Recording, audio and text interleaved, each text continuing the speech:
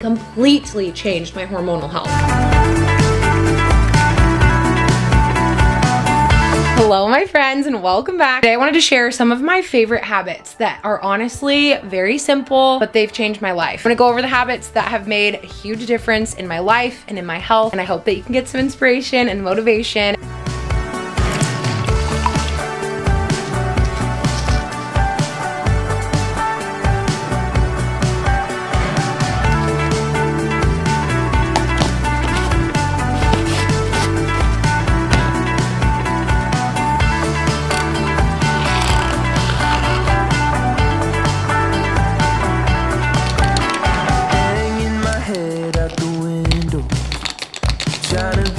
Again. Hard to swallow rainbow ice cream, knowing it's just vanilla flavored in. You tell me that you'll be here when the summer starts to fade away. My heart. I think the two things that really make a huge difference in your diet would be collagen and it would be bee pollen. If you have gut issues, the amino acids specifically in collagen are so nourishing to the gut barrier. Really think about it like the bricks that your body needs to rebuild and repair. That's what amino acids are. We use them to build things. We use them to make hormones, rebuild. Amino acids are structural. That's why our hair gets longer and our skin gets healthier, because the structure is being supported and is actually getting the bricks that it needs to rebuild. And hopefully I don't have blueberry in my teeth. And then speaking of amino acids, guess what else has amino acids? The bee pollen. Bee pollen has free-form amino acids, which is absolutely amazing. It's incredibly high in them. Also, it has B vitamins. A lot of women especially are not getting enough B vitamins, and that is a huge issue when it comes to periods, painful periods, just not a happy cycle in general. Our body, specifically our liver, needs B vitamins, guess what? To detoxify estrogen and just to run detoxification pathways anyway. I feel like that's a really big buzzword nowadays, like detoxification. I've heard it thrown out there before that like your body just detoxifies on its own, and no it doesn't. Your body needs nutrients to run detoxification pathways. And if you don't have those nutrients, those pathways are not gonna run, or they're not gonna be running right. The tips and tricks are actually the fundamentals. We can do all these healthy habits, exercise, workout, all the things, but if we're trying to balance our hormones and we're not looking at what we're actually putting on our skin, don't forget that your blood is the highway for your hormones, and what we put on our skin gets directly absorbed into our bloodstream. So we always want to use products that are going to be supportive to our hormones by not containing endocrine disruptors. I think that every girl should have in her day-to-day habits and routine is a good body care routine that's not going to disrupt your hormones. A doctor that I really love that I follow, she was actually talking about her favorite skincare brand, and this doctor is like, she is the standard to me. She is a woman doctor that focuses on breast health specifically. Her standards for body care and skincare and products in general are so high, and when she said that she loved Osea, I was immediately sold. I use their whole collection. I'm obsessed with their cleansing body polish. Also contains AHAs, so it's not just you're getting the physical topical exfoliation of the actual polish itself, but the AHAs help with cell turnover. My legs have never been smoother, okay? And don't even get me started on the smell. And look at this, look who discovered my body wash, Bo. Mr. Bo is so obsessed with my Osea body wash. I was like, babe, this is like, that doesn't tell you something, okay? It's not just for the ladies. Just be warned that your man might fall in love with it too. He's like, this smells so good. I'm like, I know. This is my newest obsession, the Undaria Collagen Body Lotion. I hate body lotions that are greasy and sticky. I can't do it. This is the best non-greasy body lotion ever of all time. And their main ingredients in their skincare is the Undaria seaweed, which is so rich in so many different vitamins and minerals. If we think about it, seaweed, seawater, there is so many minerals, no endocrine disruptors and nutrients for your skin. And this one, you actually can see a difference in your skin, in the firmness of your skin within 4 hours. Scientifically proven to visibly firm skin in 4 hours. And this one also has collagen and hyaluronic acid, and it makes your skin so glowy and so soft. And speaking of glowy, my all-time favorite one ever, this is like my ultimate stocking stuffer. Oh, this is rich and not greasy. That is the best way I can describe it. It is lightweight, but it is so hydrating and it makes your skin so glowy. Look at the difference, okay? I did this arm. You can already see, look how glowy this arm is compared to this arm. This is like my favorite routine, my favorite habit for keeping my skin healthy, soft, glowy, and not disrupting my hormone. And the reward is the smell, because it smells so good. Sia's Black Friday sale is so good too. Look what you're gonna get. You are going to get 4 free gifts. Look at this cute little travel set. You're gonna get the body wash. You're gonna get, look at this, the hyaluronic body serum. This stuff is so good. You're also gonna get the body polish and the body oil. Look how cute even their packaging is. 4 free gifts with your purchase of $125, but you're gonna get 10% off your order with the code. So I'm gonna leave it in the description box. I'll leave the link, I'll leave my code. You can shop their biggest sale of the year if you're looking for a good gift for yourself or for somebody else, and you want to support your hormones and you want to love on your skin. There is no better brand. They are my absolute favorite, and I am so excited for this sale. This is the year. If you have not ever switched your body products, 2025 and the end of 2024, this is it. This is your sign to switch to products that don't contain endocrine disruptors. Oh my gosh, it's the best smell. It's just the best smell ever. Oh, I'm so excited. Best sale of the year. Okay, my next habit is something that I've done recently, and that is being aware and monitoring your luteal phase. Specifically, pay attention to my luteal phase, to your luteal phase, in how your body is responding to your workouts. So this is kind of like cycle syncing, the idea of cycle syncing when it comes to workouts, but really getting very nitty gritty with it. So if you don't track or chart your cycle, I think that every single woman, no matter what phase or anything like that in her life, that she should be tracking her cycle, because your body communicates so much to you, how much stress you're under, if you have nutrient deficiencies, like your cycle really reveals so much. But specifically when it comes to my workouts, I have realized that I love a good workout. I love to sweat. I am a personal trainer, but I have realized that I cannot go too hard in my luteal phase. Otherwise, my luteal phase shortens and it lowers progesterone. Having a shorter luteal phase, you're not making circulating as much progesterone. Progesterone is what helps us sleep. Progesterone is essential for a healthy pregnancy. And so really assessing your cycle to see if your workouts are working for you, because a lot of the times, especially like me in the beginning of when I first started training, I just used to think that like, if I worked out, that's good. And that's the thing, is that even this last cycle, I was feeling really good. I was doing infrared classes and weight training, and I really upped my workouts just because I was feeling so good. And then my luteal phase got short. But I was aware of that because I tracked my cycle, and I was able to scale back. And this month I've had a really good ovulation. I've had a really good spike. That is quite literally one of the ways that we can read if our training is too intense for our bodies. And here's the thing, give yourself grace, because literally there are some women out there, they can run marathons, they can really push their bodies and their physical limits.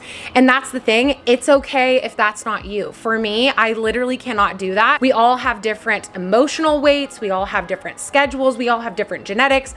Like, everybody is so different. So give yourself grace, give yourself compassion to say, I can't work out that intensely. Honestly, let it be an invitation to let your workouts be really chill and relaxed and like a relaxing part of your day. That being said, let me show you my luteal phase workout. We're gonna do a nice light weight training routine, literally 5-pound weights and body weights. I probably only go for like 15-20 minutes.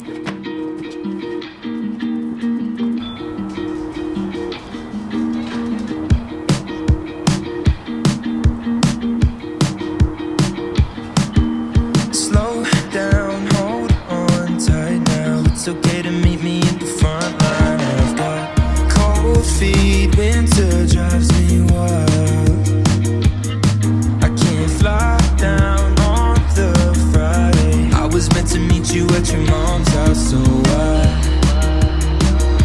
apologize.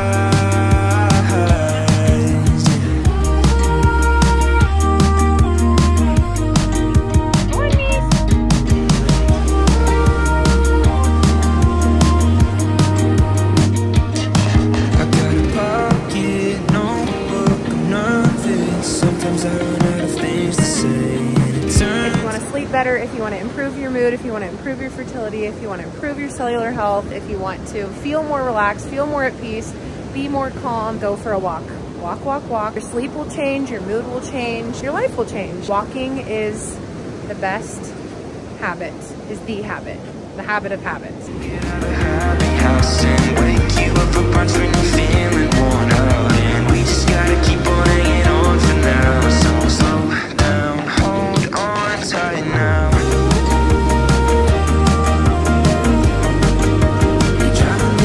The other two habits are to watch the sunset, because the near infrared light helps your body produce melatonin so that you sleep better as well. So bonus points if you can do your walk at sunset. And then the other habit is grounding. This is something that I kind of lost touch with for a while for lack of my my punny joke. Grounding is an amazing way to also lower inflammation. It really helps your mitochondria. And you know, I always say healthy cells make healthy tissues, make healthy organs, make healthy organ systems. By improving your mitochondrial health, you're improving your cellular health. And one of the best ways to do that is by grounding. Take your shoes off, get your feet in the sand, get your feet on the grass, get your feet in the earth.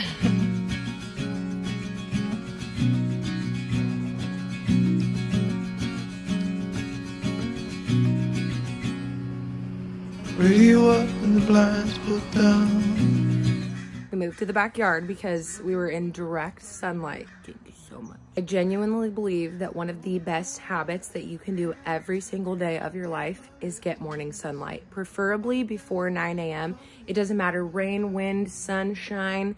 It doesn't matter. Being outside and exposed to the light, even if you can't see it, is so powerful for your circadian rhythm, for your digestion, to produce certain hormones, for progesterone, for thyroid function, for literally the list goes on and on and on. But if there's one habit that you do from this video, lately I've been liking my front porch, but I love to go for a morning beach walk. Morning sunlight will change your life. It's foundational for hormone health. If it's hard for you to get out in the morning light, maybe you have to be at work at a certain time or something like that, just simply roll down your window in your car and get that morning light on your face. That is a game changer, is having your window rolled down and actually just getting the light in. This habit alone will change your life.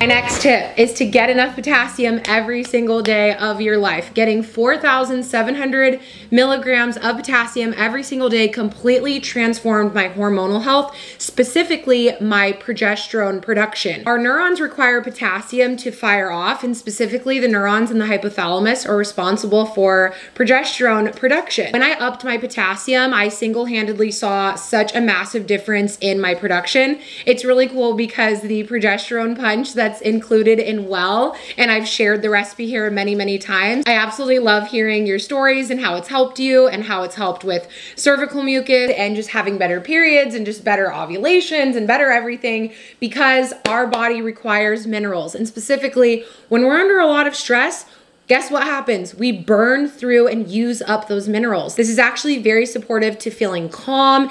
Specifically, sodium helps to lower adrenaline. I talked about that in my last video, but this has single-handedly changed so many of your lives as well, just getting enough sodium. Adrenaline is the thing that makes our heart go really fast, puts us into fight or flight mode. We're ready to run basically, and we want to be in rest and digest, and sodium actually helps to put our body in that rest and digest mode by lowering adrenaline. So every single day I make my progesterone punch or my hydration drink. The progesterone punch includes vitamin C. So I do my grapefruit almond pack. Another easy way to get enough potassium is cream of tartar, just a little tiny bit of cream of tartar. You just put like literally the smallest amount ever. It's very rich in potassium.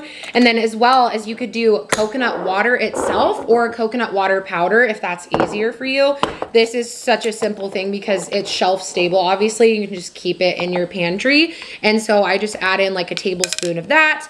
And then I also put in my acerola cherry, which is very rich in vitamin C as a whole food version. And now you have vitamin C, you have potassium. I think vitamin C, I would put that as another habit that's changed my life. There's been a study that showed 750 milligrams of vitamin C increases progesterone massively. And so I've been doing vitamin C, and my favorite way to do it is whole food. Let me grab it. So this is the one that I use. This is just an acerola cherry powder. I just take like a teaspoon of this and and I add this directly into my progesterone punch, and this is delicious. Seriously, I would say if there was one thing that I should have done literally at the beginning of my health and fitness journey, it's focus on getting enough potassium, because that is a critical nutrient that most people are not consuming enough of. I literally had like a 1 progesterone, and now I'm at like a 9, in the 9 range, which is insane. I was never even able to get to that number being on progesterone that was prescribed. So cheers to healthy hormones from our potassium and our vitamin C. Such a simple habit, but it definitely is like, it takes effort to hit that goal,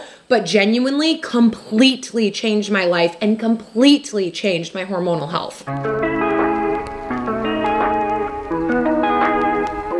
Okay, it's a couple days later because I thought of a couple more tips. The concept of not having naked water, I think it just kind of sticks in your brain, just like water all by itself. I like to try to always add something into my water, whether it's like lemon or the coconut powder or a little splash of even coconut water, lime juice, anything, something, because you're adding minerals, you're adding vitamin C, you're adding nutrients, a little pinch of salt into your water. I love to add an element into my water, coconut water. I like to do a little splash of these in my water. These are really good. I love to add these into the water as well. Anything where you're just spruce up your water a little bit, because you're gonna get so many more nutrients. Whatever goals you have, everything comes down to the cell having nutrients and protection from things that can steal the nutrients, but it really comes down to nutrients. And that to say, make sure you drink enough water in general, because our blood is made of mostly water, and if we don't drink enough water, our glucose can stay really high in the blood, and that causes a lot of hormone problems. So super easy little tip, but genuinely very life-changing, because I always used to drink plain water, and I would chug water. Actually, I would chug water,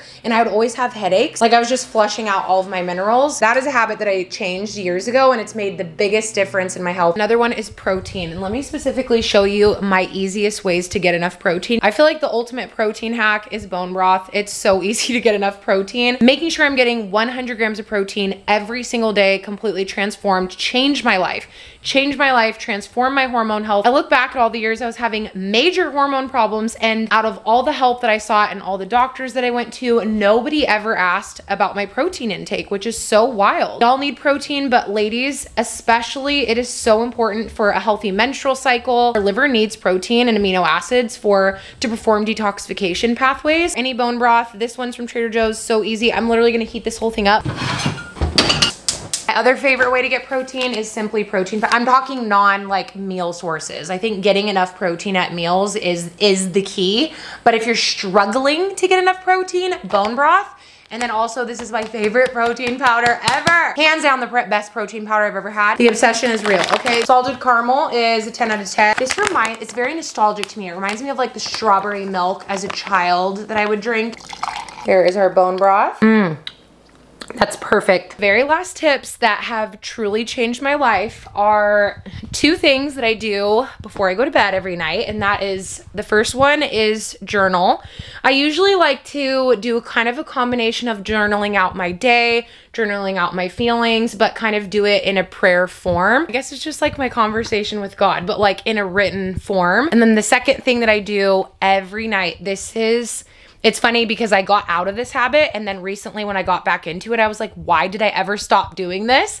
And that is writing out your to-do list for the next day, every single thing on your to-do list. Like I'm talking like even your little habits, like you can put make your bed, you can put literally anything. There was even a study about this, like writing out your to-do list the next day and physically writing it. I think there was a study about it, but it really actually helps you to relax and go to sleep and be able to fall asleep and kind of turn off your brain. Such a great habit. And my favorite planners for years have been the Rifle Paper Co. I just love that there's so much space. Like if I'm like, I need to get in a better habit of, if I was forgetting my magnesium spray or something like that, I would write it down. I would write down every single thing. So if you're trying to make a new habit, like 10K a day, magnesium spray, no naked water, whatever it is, it very much has been a life-changing habit for me. That's actually one of my favorite ways to stay disciplined, is to have it written down.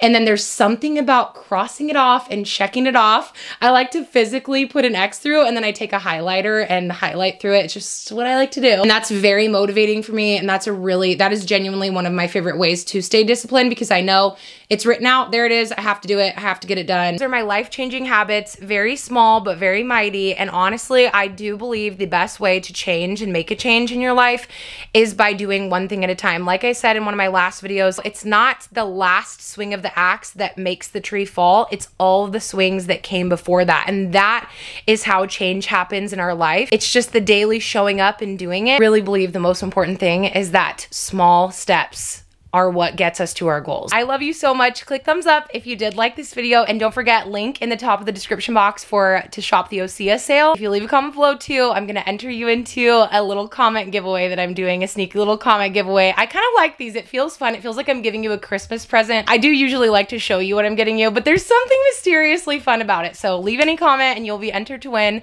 But I love you so much. I will see you in my next video. Bye.